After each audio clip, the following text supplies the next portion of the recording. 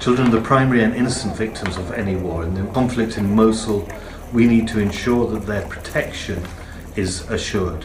UNICEF are well prepared now. As a first line response, we have water and sanitation of up to 3,000 latrines waiting to be deployed.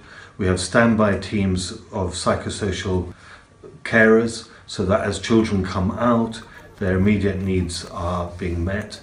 We also have teams ready to immunize the children.